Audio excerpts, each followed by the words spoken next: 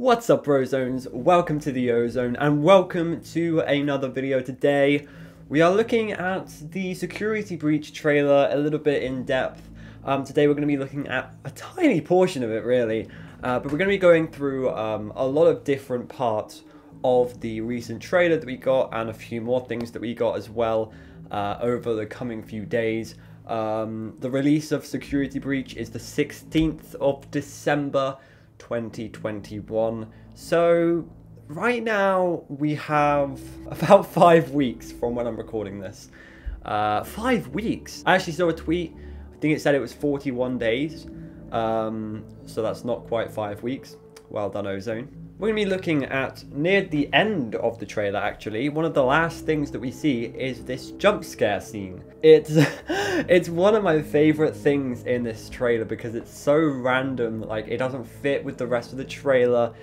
Why is it here? What are these creatures doing here?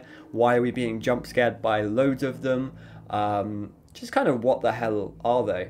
I will say, if you want to recap, it is the same kind of screenshot that we see in Freddy and Friends episode 1. We didn't see a lot of the details. So we saw that it had eyes, we saw that it had a mouth. A lot of people thought that it had a long tongue, but no, that was just part of Bonnie in the background because it was kind of overlaid on top of the Freddy and Friends episode. And a lot of people were like, who is this? Because there's a few defining features about them. Firstly, the faces kind of look a little bit human, right? They kind of look like they have human aspects to them. A lot of the animatronics that we see in Five Nights at Freddy's are big and bulky and kind of animals, if you know what I mean. But this one is different in the fact that it doesn't look like any kind of animal. And so that led a lot of people to believe that it is Afton, but I really wasn't fond of that idea, and the reason I wasn't fond of it is because Afton is kind of, in the past, a lot has kind of been signified by bunny ears or purple, I guess. So that's kind of, I didn't think it was Afton at all, really. I kind of said it as well, but really on the inside, I wasn't too sure. And one of the reasons I wasn't too sure is because another one of the features, number 2, is the fact that there's loads of them.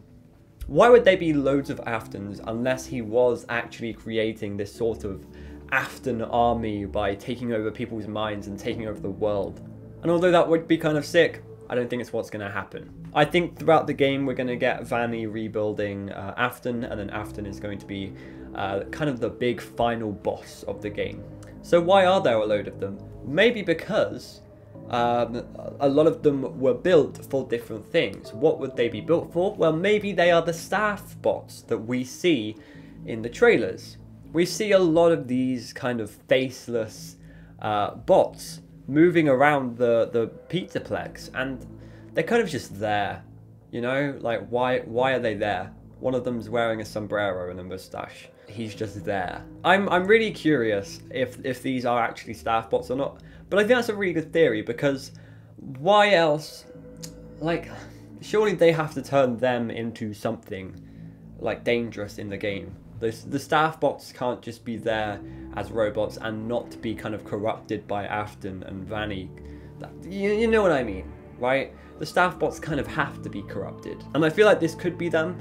But the thing that takes me away from that theory is feature number 3, which is the fact that they look like puppets. They look like puppets. If you have a look closely at them in the last frames, yeah, they sure do. They've got the big eyes, they've got the teardrops, they got the big mouths that come right up. And I don't know what to think about this. Firstly, I do want to say that this is sick. Like, these animatronics are really cool. I actually really like the look of them.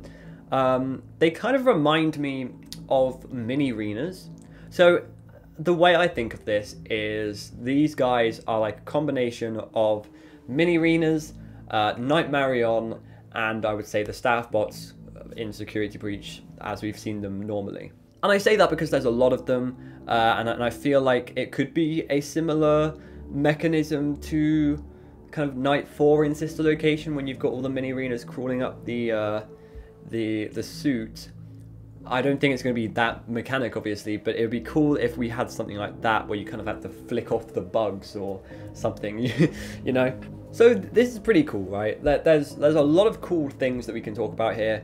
Possibly Afton, possibly the S.T.A.F.F bots, possibly puppets coming back. Is Charlie coming back? I'm not too sure about that. I'm pretty certain that Lefty was in the fire, even though technically we didn't see Lefty in the fire, but that's talk for another day. The point of Lefty was so that Henry would quite literally lure, encapsulate, fuse, transport, and extract.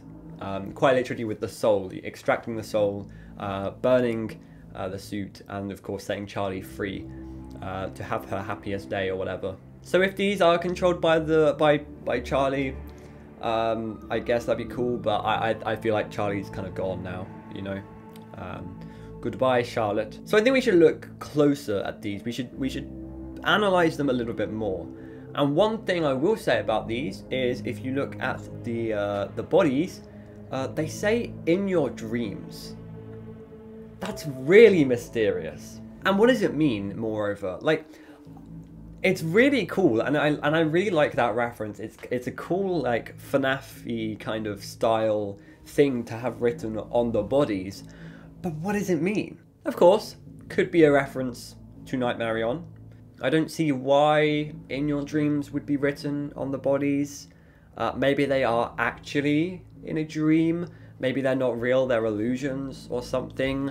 I don't really know. I haven't got much for this. But what I will say is that this does kind of lead on nicely to the fact that if these were the S.T.A.F.F bots, where did the mouth and the eyes come from? Because the S.T.A.F.F bots are just blank faces.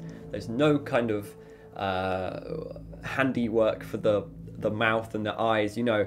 It's literally just blank. Well, if you look very closely, you'll see that the mouth and the eyes and everything else is painted on. And that's really weird. It's almost as if these guys went berserk, okay? Maybe there was a security breach inside of these kind of mechanisms and the S.T.A.F.F bots, and they turned savage, and they're like, okay, time for a new look. And they did some kind of Picasso work on their faces. And then this is what they came up with. Taking reference from Nightmare On. I don't know why they would do that. Yeah, that's actually a really good point. Like, why would they take, if that's what's happening, they're taking kind of inspiration from the past and making themselves into it.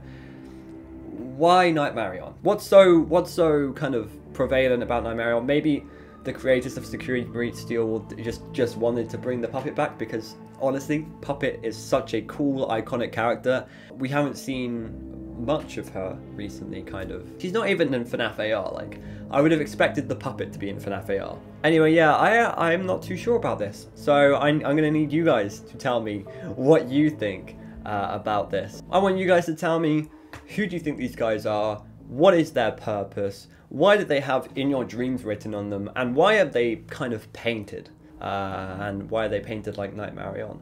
Anyway, thank you so much for watching. I really appreciate it. I would appreciate it a lot if you subscribed. Thank you all for the ongoing support. I'm